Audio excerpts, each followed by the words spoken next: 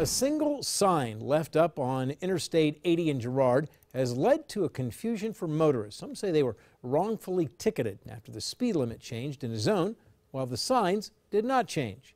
One of those drivers from North Carolina reached out to us on our reported feature.